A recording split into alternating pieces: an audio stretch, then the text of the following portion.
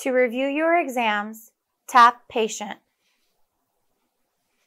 In your patient screen, you will see your local archive tab. Tap on this tab. Here, you will be able to search for patient exams and review exams. To search for exams, you can filter by patient ID, first and last name, and exam date, all located on the top of your touchscreen. To review an exam, select your patient's exam that you would like to review by tapping on the patient. In this case, I will tap Test. Then you can tap Review Exam on the bottom right-hand side of your touchscreen. Here, you can review your exam. By scrolling up and down, you can review all of your images.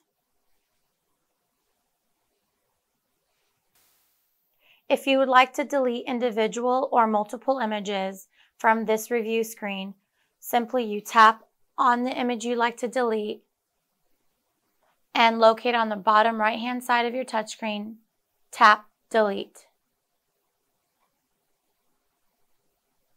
I will then press OK to delete my image. If you would like to delete all of your images, you can also tap on your Select All tab, located on the bottom right-hand side of your touchscreen. Now all of my images are selected and I can delete. To manage your archives, tap on your Manage Archive tab. Here you will be able to select exams that you would like to delete off of your hard drive by tapping inside the boxes or box of the exam you would like to delete.